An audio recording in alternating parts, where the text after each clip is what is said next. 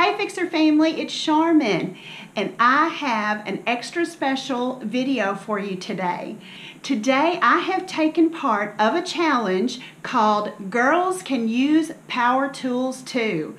And I'm so excited about this challenge. It is hosted by Natalie Callahan from over at Design to the Nines and co-hosted by Heidi Sombel from Happily Thriving Heidi.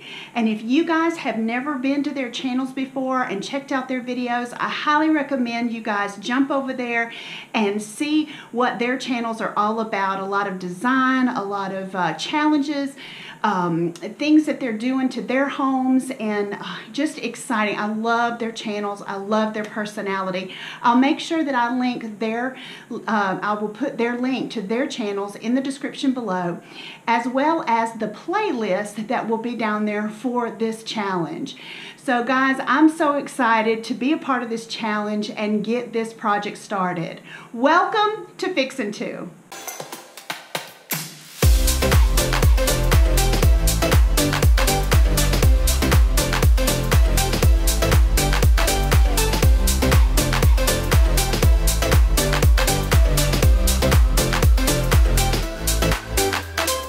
Guys, as you guys can see right here, this has been well loved.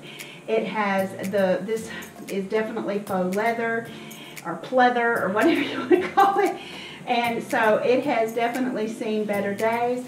And so we are going to take this. We're going to take off the top, and we're going to remove this cover and recover it. And I have some canvas that I am going to recover it, but I'm going to do something fun with this canvas before, drop cloth material, whatever you want to call it, before I put it back on here. So I'm ready to get started, first of all, by taking off this top.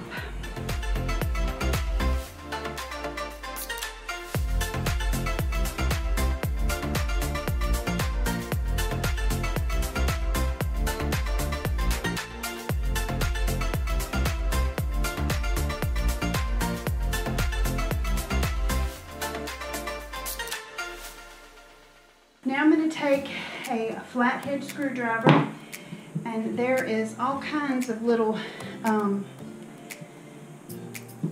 guess, staples in here holding this backing on. Let me show y'all. You can see the staples along the edge here. I hope you can. I'm going to take this backing off by just easily kind of pulling these up, and start it over here in this corner. Oh, actually right here. And it may come up without, no, maybe not. But anyway, I'm going to take this off using a flathead or something to get this off, and we'll go from there.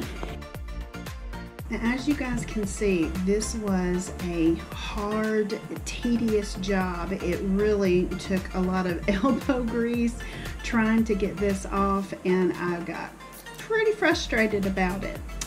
But of course, my sweet husband came to the rescue. My husband gave me a great idea. I'm using this little screwdriver. We've got this set that's like a really small little flathead, and my hammer, and putting it fits right up under this staples, and I'm just putting them right under the edge of it and tapping it, and then giving it just a little tug to lift it. And once I lift it, then I can take my needle nose pliers and pull them out, because this is the tedious part of the job, but it will be well worth it.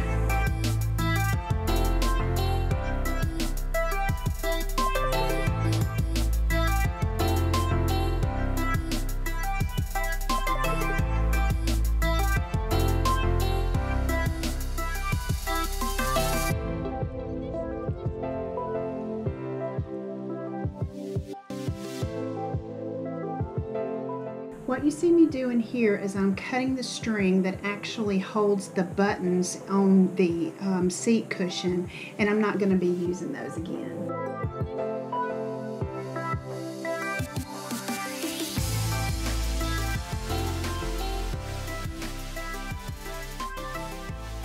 I just took out a few of the ones in the bulk sections and then just cut the other ones off because I don't need to save this. I'm just going to use it as a template. Now we have taken off the cover off of the bench seat and measured it out to get the size, make sure that I have enough of the canvas. And so now I'm going to paint the stripes on here to make this look like grain sack. Now, basically I'm using painter's tape. You can do any kind of pattern that you want. For me, I'm just doing the one wide stripe down the center with two small stripes on either side. So I'm going to start out with my big one on it running down the middle. And just as a technique that I've used in past videos and stuff, and I'll link those above for you, the different ones I've used this technique, is I'm going to use Mod Podge first. Put this down. That helps kind of seal where you've got the tape or it's a template or whatever. Let that dry, and then we're going to go back and paint on top of it. So let's get started. Now I'm just using a foam brush to put this in, and then we'll be using dabbing motion to get this covered. And I'm starting from one end, going about halfway. We'll let that dry and I'll do the other side.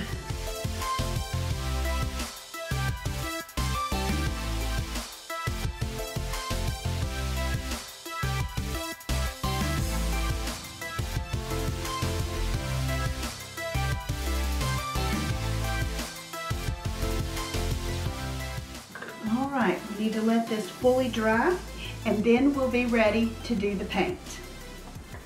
And you can see that I have already done some of the painting, and now I'm just going to show you how I peel up the tape, move it to the other side of the thicker line that runs down the middle. And it doesn't have to be perfect, you know, just get it as close as you can. And then you're going to pull off the second piece of tape, and you're going to create your thinner line on the other side.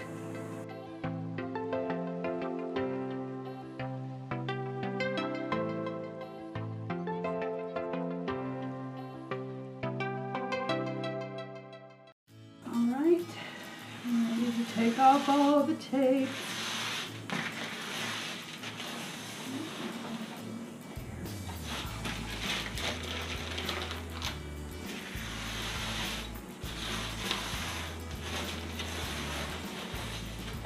Awesome.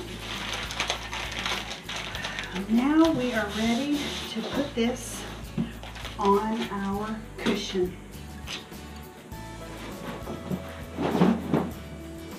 That's pretty. Now we are ready to assemble and put this bench back together. So of course, because the old bench had buttonholes and I'm not putting buttons back in it, you'll need some poly feel, is what it's, low loft, you know, it's like batting, just a sheet of batting that we're going to put over the top of it. And also, of course, you'll need your staple gun.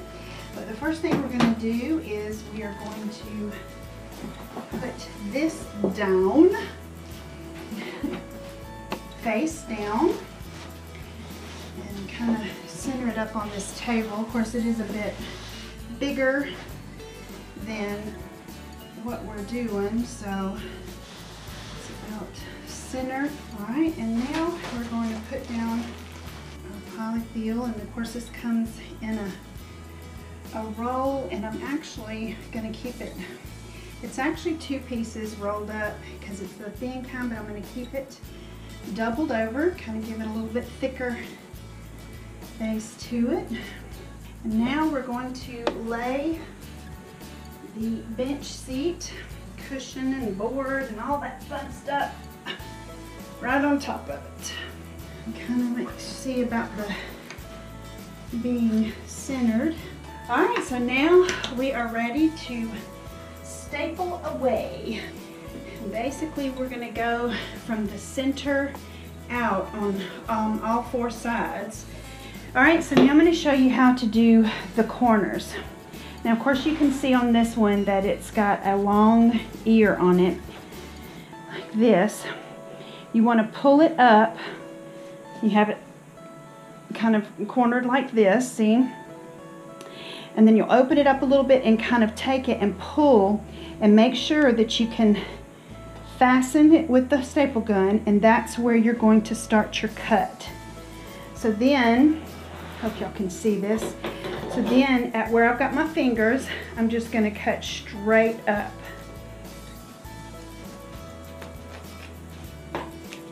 Okay? And what that's done is that kind of gives you this, and then of course when you pull, that's where we're going to staple. So we've got that pulled up, and we're going to staple it right there. Alright, so then you've got these, and that's a little too much too, so we're going to do it again.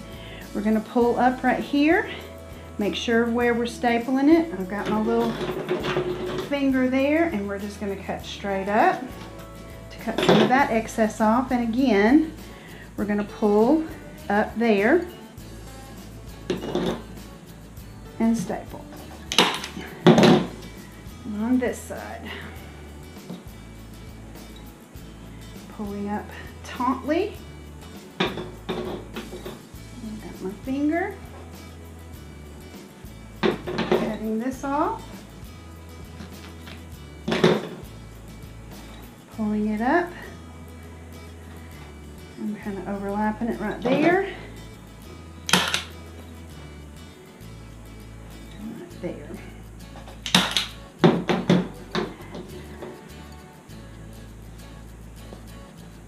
I'm pulling it this way. And all of this that I've got up here, we're going to cut off all of this in a minute. But now we've got a pretty good little tuft corner right there.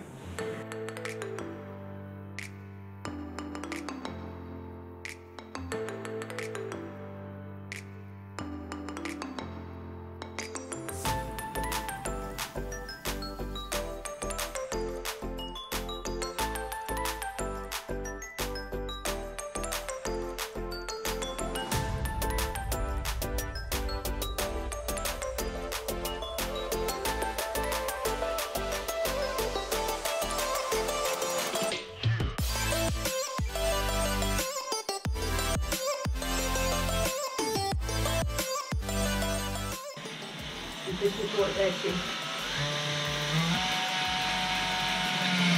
Ow. Psych. Ah, my crazy ass.